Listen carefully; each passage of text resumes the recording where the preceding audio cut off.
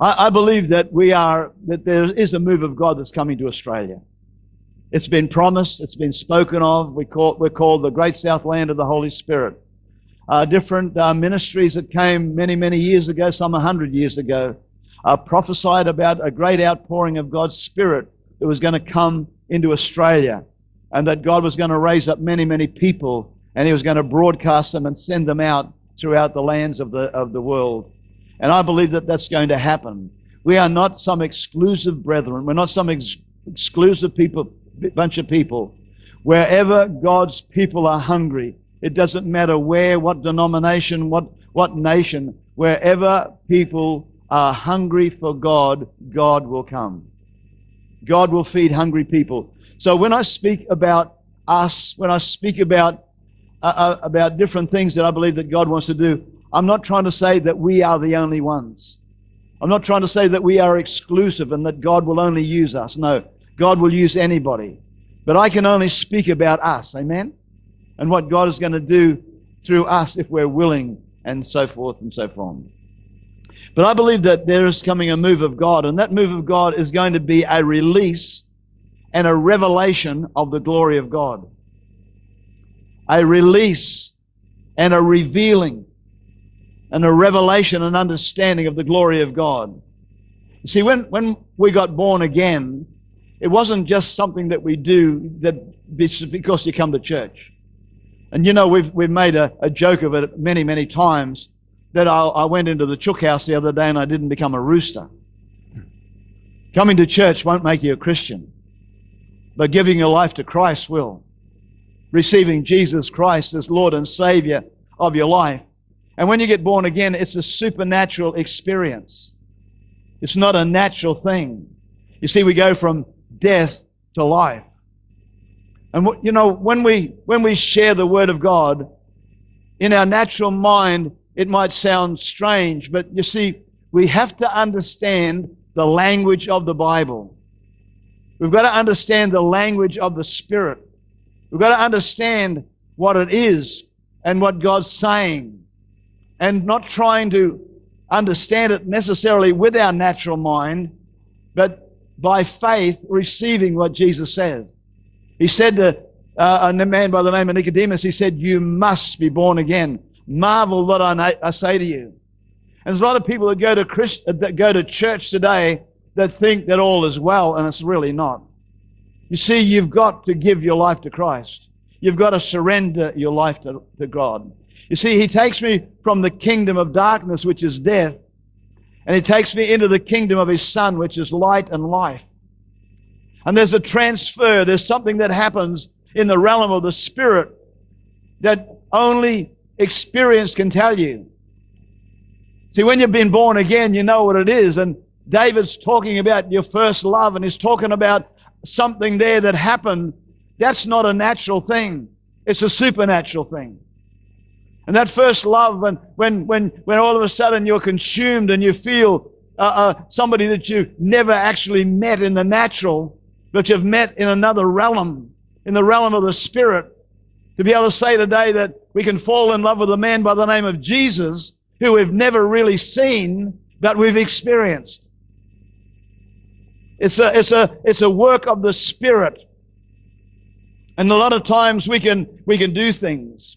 You see, if we don't understand this, without that knowledge, it's without an ongoing revelation of His Spirit, we go back to living Christianity in the flesh. And there's a lot of people, as David was sharing today, remember your first love, because God wants to take us back to that. Otherwise, there's a lot of people that have had that experience, but we go back to living our Christianity in the natural realm. And it's never meant to be lived like that. It's only been meant to live in the realm of the Spirit. We go back to living out Christianity in the flesh, not in the Spirit. The Bible says, there's a way that seemeth right unto a man, but the end thereof is death. You see, if we're living Christianity in the flesh, it's another word for it is called religion. It's just religious. The Bible speaks much about doors.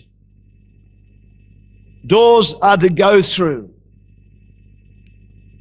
There's something that you go into. Jesus said, I am the door. No man can come to the Father except through me.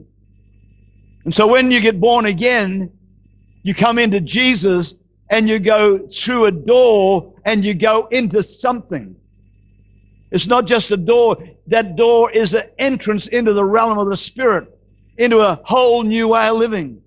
We used to sing a song back in the old days, I found a new way of living.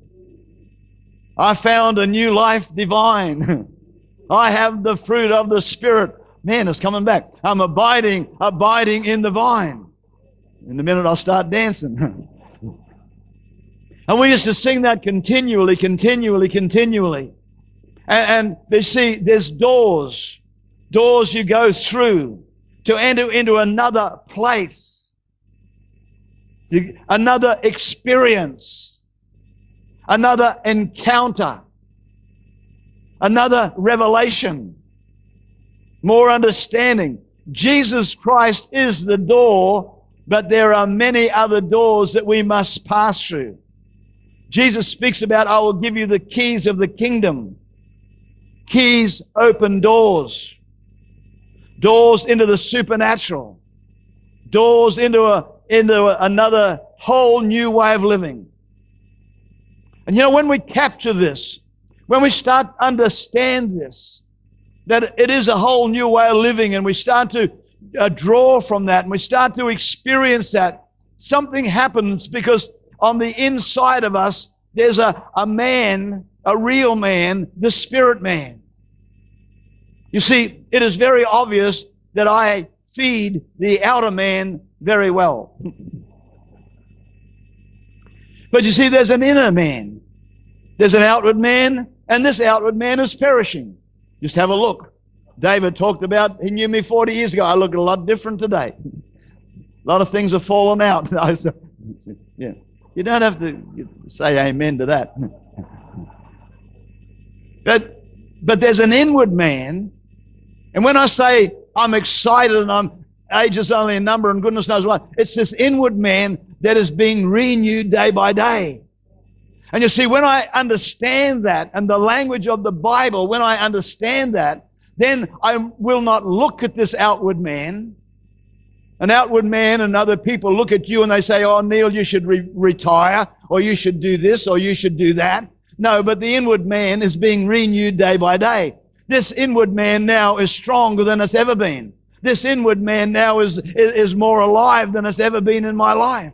It knows more. I've learnt more. I've experienced more. I've grown more in God. I'm ready to do something for God. Hallelujah. Amen. And when you understand the spirit world and that which God wants to reveal to us, then you start to draw upon that inner being. You draw upon your strength. You draw upon that, and you find yourself doing exceedingly abundantly above whatever you could have ever imagined or thought. If we listen to our natural man, you just go over and die. I've got a saying that I say, and I'm going to continue to say it until whenever, but don't die till you're dead. I've seen too many people die before they're dead. They give up. Don't give up. Get a hold of God, amen. Believe in God. God has already filled us with His glory. The Bible, I want you to read some scriptures with me this morning in Psalm 24, and we can recite this, but sometimes I get it a little bit wrong, and because I get excited sometimes. Anybody notice that? Psalm 24, amazing verses here. And it says here in verse 7, it says, lift up your heads, O ye gates. Be ye lifted up, you everlasting doors, and the King of glory shall come in. How many people want the King of glory to come in? Well, I want to tell you, you got something to do about this King of glory. It's not just saying, I'm a Christian. Now, if you want the King of glory, it says, hey, this is what I want you to do. Lift up your heads. Devil will put you down. He'll put condemnation on you. He'll have you eating, grumbling, and goodness knows what. No, I want to tell you the best thing you can do this morning is lift up your head. Hallelujah. Lift up ye head, O ye gates, and be ye lifted up, you everlasting doors. And then the King of glory will come in. Hallelujah. Then the King of glory will come in. He just doesn't come in when we're playing tiddlywinks, playing religion. Lift up your heads, O ye gates, and be ye lifted up, ye everlasting doors, and the King of glory shall come in. Who is this King of glory? The Lord strong and mighty, the Lord mighty in battle. Hallelujah. He wants to fight for us. He wants to fight through us. Who is this King of glory? The Lord of hosts. He is the King of glory. He is the champion. He is the one that wants to rush on in. You see, God has already filled us with His Spirit. He's already touched us. He's already in us. John 1 verse 1, it says, in the beginning was the Word, and the Word was with God. You believe that? And the Word was God. In the beginning was the Word, and the Word was with God, and the Word was God. Verse 4, in Him was life, and the life was the light of men. See, when I invited Jesus Christ into my life, I was a miserable wretch. I was a hopeless mess. But you see, what I invited into my life, if you understand the language of the Bible, when I opened my life and I invited Him in, I want to tell you, it just wasn't some little thing that we did at church. I want to tell you the King of glory came in. I want to tell you the life came in. The life of God came into me. I received life that day. I will live forever. Hallelujah. You don't have to get so excited in this Presbyterian church. You see, I was filled with the Holy Spirit in Acts chapter 2. I have the power of God. I have the same Spirit that raised Christ from the dead dwelling in me. It's not something out there. He's not fluffing around out there playing church. He's in me, amen. He's in you. Do you believe that today? Stir up the gift that's within you. Lift up your heads, O ye gates, and be ye lifted up, ye everlasting doors, and the King of glory will come in. Hey, the King of glory wants to come in. He wants to invade our lives. You see, we've been anointed with healings and goodness knows what. All we have to do is receive and release. Receive and release. Acts chapter 3. We know this scripture only so well. You know, they were there, the disciples. Who were they? They were a bunch of fishermen. But all of a sudden something happened. Something dramatic happened in their lives. They were in an upper room. They were in fear. They didn't know what was going to happen to their lives. But God, in all His wisdom and all His knowledge, the Bible says there was a sound of a mighty rushing wind, and it filled the whole place where they were seated. Amen. And there were tongues of fire, and they began to speak in another language. They were filled with the Holy Ghost and with power. That same Spirit is in you today. But what did the disciples do with it? They just didn't go over in a corner there and start having a Shandaramundi. They just didn't sit around babbling and that. No, it says there that the power of God got on the inside of them. And after that experience, it says the next day that they went to the temple to pray. And on the way to the temple, they found a man that had been lame from his birth. These guys here that had never really seen too much, but all of a sudden now, they go to this man who was asking for alms, and they said these words that you've got to allow these things to resonate in your mind, that cause us to do something. They said, silver and gold I do not have, but such as I have give I thee. In the name of Jesus of Nazareth, arise and be healed. And immediately the ankle bones and the knee bones and the hip bones and other bones, whatever other bones, all came together, and the man went leaping and running around the place, praising God. We could look at that person, we could say, Peter and John, who do you think you are? No, friend, don't you let the devil tell you that. Look, you've got more inside of you than you'll ever know. But until you release it, it will not go out. They could have just walked up to that guy and said, oh, you poor fella, I know you've been in that wheelchair for so long. Here's a couple of dollars. They had something on the inside of them. I'm going to say it over and over again. You've got to understand the language of the Bible. We've got to get rid of carnal thinking. We've got to get rid of natural thinking. We can't think like a mere man. We've got to think like a spirit man. Greater is he that's within me than he that's within the world. Go lay hands on the sick and they will recover. Cast out demons, whatever God wants you to do. Silver and gold I do not have. That's in Acts chapter 3. God Almighty, hallelujah. Revelations 3:20 says this. It says, behold, I stand at the door and I knock. You see, God, Jesus is a door, but I want to tell you that there's a door in your life as well. And many of us as people of God, Christians or whoever we are, many times we shut those doors. We might have been hurt. We might have been disappointed. Something's happened in our life. And so we shut the doors. He wasn't talking to anybody. He was talking to the church. We shut doors in our lives. But I want to tell you, Jesus doesn't want you to keep that door shut. He says, behold, I stand at the door and I knock. If you open the door, I will come into you and I will sup with you and you with me. And I'm going to give you the keys of the kingdom. I'm going to do something in your life. Behold, I stand at the door and knock. God is always wanting to bring the church into his purpose. He's always wanting to bring you into his purpose. When Jesus paid the ransom for our redemption, the church, the curtain was rent. Behold, I stand at the door and knock. If anyone hears my voice and opens a door, if you're here this morning and you hear his voice, or you feel the pull, or whatever it is, your natural mind will be arguing with you. But if you say, come in, he will come into you.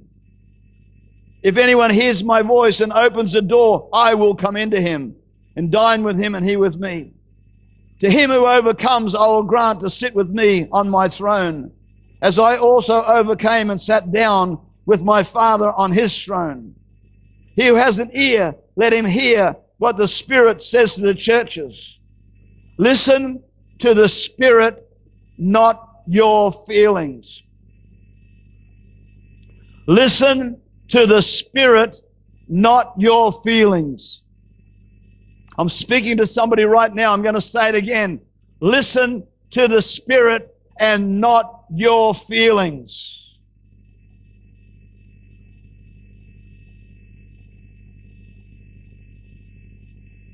When God moved, that curtain was rent, torn apart, split apart.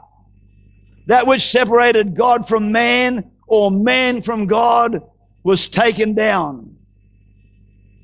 In Isaiah 22, verse 22, it says, the key of the house of David I will lay on his shoulder. I'm talking about doors. I'm talking about keys. I'm talking about opening. I'm talking about releasing. I'm talking about allowing the kingdom to come in. I'm talking about lift up your heads. Let the King of Glory come in.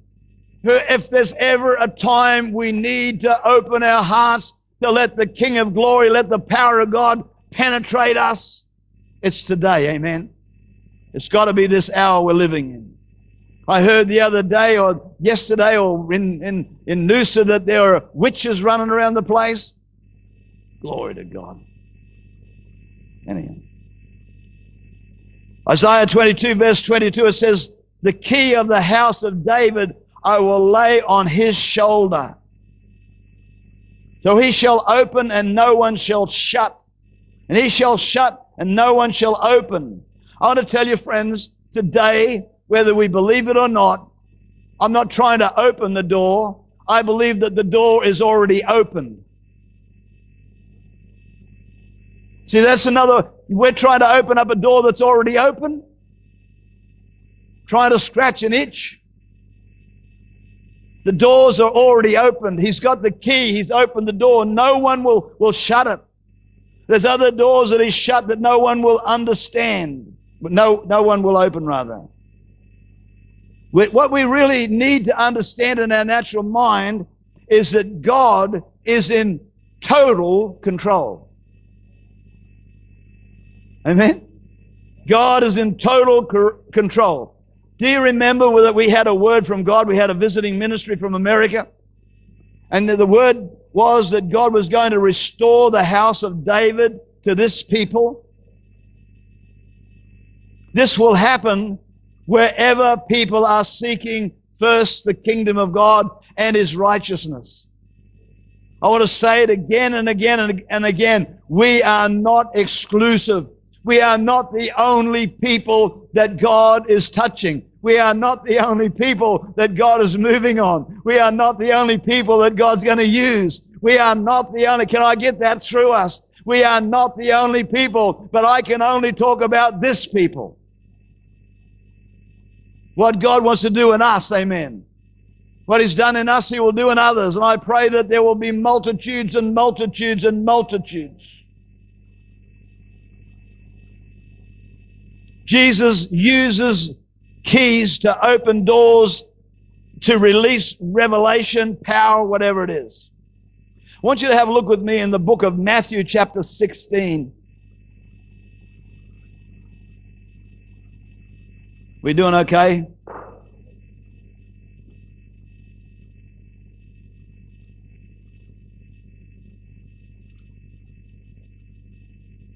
When Jesus came to the region of Caesarea Philippi, He asked His disciples, saying, "Who do men say that I, the Son of Man, am?" See, I believe that Jesus is trying to separate the natural from the spiritual. Because you see, our spirit man thinks he knows best. When we hear the Spirit of God, usually our first reaction is, that sounds stupid. How can I lay this hand on somebody's cancer and believe that it will be healed? That sounds stupid to me, but that's what God says to do. Amen? Who are we going to believe? Who are we going to believe? Who do men say that I, the Son of Man, am? And they said, some say John the Baptist, some Elijah, some others Jeremiah or one of the prophets. But He said to them, "But who do you say that I am?" Simon Peter answered and said, "You are the Christ, the Son of the living God." Jesus answered and said to him, "Blessed are you, Simon Bar-Jonah, for flesh and blood, natural thinking, has not revealed this to you, but my Father, spiritual thinking, who is in heaven, He has revealed this to you. Blessed are you. And I also say to you that you are Peter. And on this revelation, or on this rock, I will build my church. And the gates of Hades shall not prevail against it."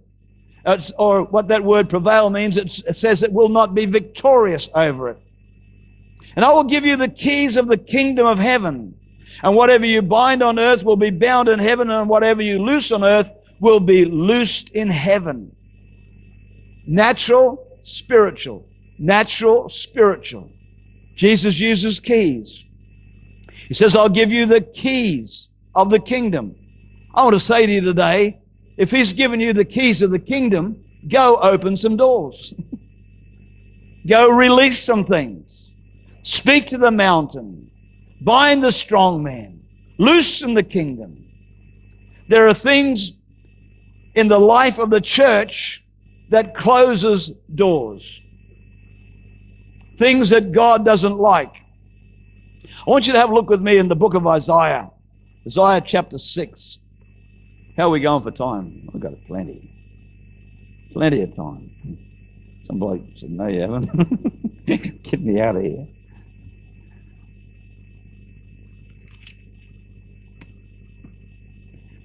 In the year of King Uzziah, in the year that King Uzziah died, I saw the Lord sitting on a throne, high and lifted up, and His train of His robe filled the temple. I'm going to mostly share the rest of this passage next week. So for time's sake, I won't go into that right now. But in the year that King Uzziah died, I saw the Lord sitting on a throne, high and lifted up, and the train of his robe filled the temple. The year King Uzziah died, why did Uzziah have to die before Isaiah saw the Lord? Why did he have to die in order for this man, something happened that he could then see God, could see the Lord high and lifted up, train filling the temple. Saw him in all his, he talks about cherubims, talks about some amazing things that we're going to share next week. Chronicles 26, 1 through 22, and I'm not going to read that either. You might want to make a note of it. You might want to read it. Describes the life of Uzziah. He became king at the age of 16.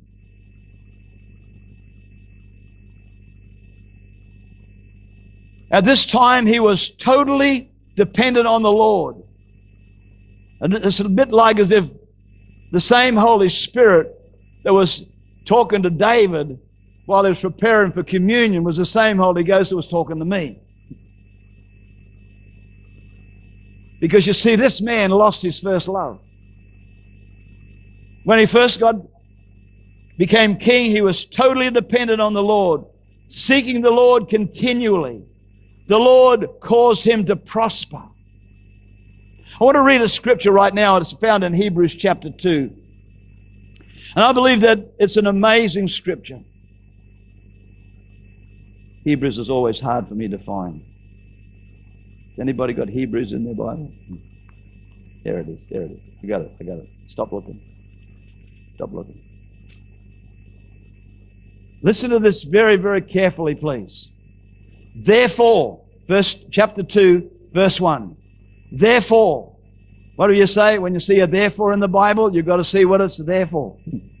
God's wanting to get our attention. Therefore, we must give the more earnest heed to the things that we have heard, lest we drift away. When you lose your first love, you drift away. For if the word spoken through angels proved steadfast in every transgression, and disobedience received a just reward or a just penalty, how shall we escape if we neglect so great a salvation? If we lose our first love, if we lose our desire, if we lose it. And this man had a great desire for God. He loved God. He was totally dependent upon God. There's a lot of people today that started in the church today that love God with all their heart, but they've drifted away. And they've gone back into religiosity, religious thinking. You see, at some point in this man's life, he found pride found a place in his heart. Something that wasn't made by God got inside him. He thought himself above the commandments of God, above the Word of God. He went in and offered incense to the Lord rather than allowing the priesthood to do so. Pride, arrogance, whatever it might be. See, today it may not be pride. It may be something else. Things that get around our lives. Things that get in and take the place of God. Things that dry us up. Because of his pride, he was struck with leprosy and stayed in that condition until he died. Leprosy always speaks in the Bible about separation from God. So I suppose we could read this in a different way. In Isaiah 6, it says, "The day pride died, I saw the Lord." The day selfish ambition, self-centeredness, whatever it might be, the day that died, I saw the Lord. The church is allowed in what God has not permitted. Whenever there was a new king came on the scene and they loved God, the first thing that God spoke to them about was pulling down the high places. And I believe that in the church today, there are many things that have come into the church that should never have come in. They've got to be pulled down. Something's got to be done about it. We've got to raise up a standard against what the enemy has sown in. It's got to be pulled down. It's got to be taken away. It says that they cut down and pulled down the high places, and they did this and they did that, and they did what was right in the sight of God.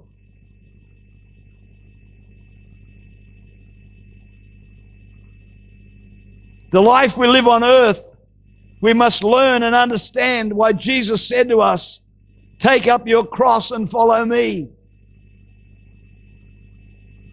He knew the troubles. He knew the problems. I believe that we have to embrace the crucified life. This life that we live now is not tiptoeing through the tulips with Tiny Tim. Anybody notice there's a few battles go on? Bit of warfare, bit of struggle, bit of striving, bit of problems. We have to embrace the crucified life. It's not enough to say I'm a Christian. I'm going to heaven. It's not enough to say that. Thank God for the free gift. Thank God for the free gift. But it costs God everything. It cost Him His best. The most precious. I believe that God is looking for Christ-like character in us.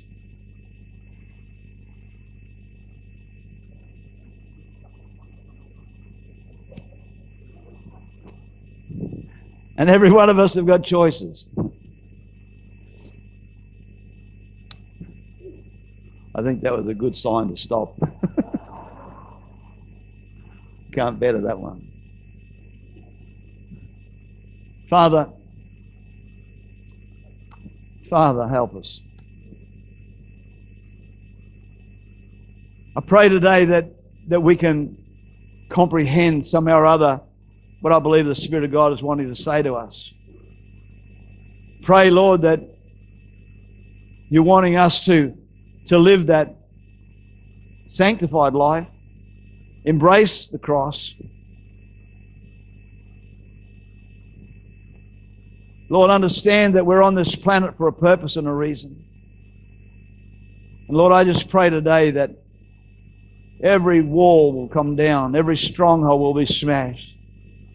That we, your kids, Father, would somehow or other just totally surrender to you and ask you to have your way. I believe, Lord, that we are in for the ride of our life. I believe, Lord, that all the things that we've been praying for and heard prophesied over us and things like that are about to come to pass. Australia is going to know a move of the Spirit. It is going to know a revival. And Lord, I know that we had words, I can remember 40 plus years ago, of little fires lighting up all over the nation. And Father God, I pray that we could be just one of those little fires. And those fires begin to burn, and as the vision unfolded, the people used to say that they saw that the fire was starting to come together. And instead of just little fires, it became one big fire. So Father, I'm just asking you today, Lord, if there's things, Lord, that where we are today, that we just need to surrender to you, let it surrender. Can I just say this?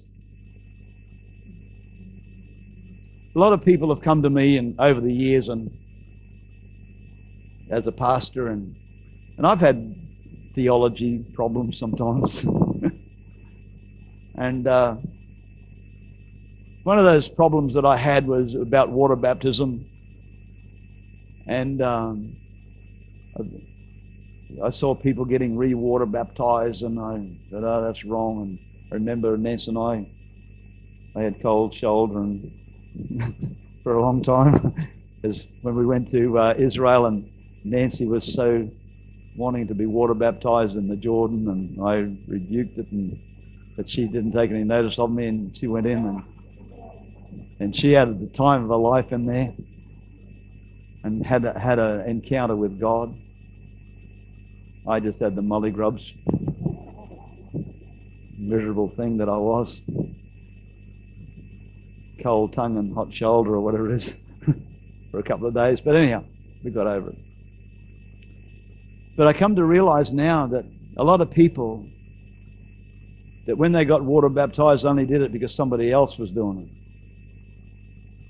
And again, I have troubles when I see water baptisms and anybody else want to get done? No, it's deeper than that.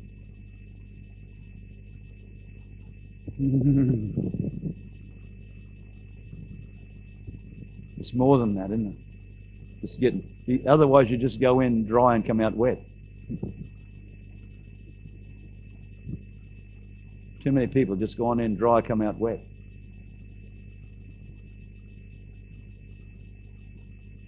And I really felt while I was preparing this, I didn't get to it, that part. Might get to it tomorrow, next time. But I really feel that there are people here that when you got water baptized, you might have got baptized as a kid and it didn't really mean much to you. But somehow or other, God's going to put it on your heart to follow Him fully and wholly and solely. And you'll want to go through the waters again properly, where it can mean something to you. And so, I'm just, if you feel like that, talk to me. If you want change to come into your life, talk to me. And let's believe God to do something. Amen? Let's believe God to do something. Get us ready. Amen.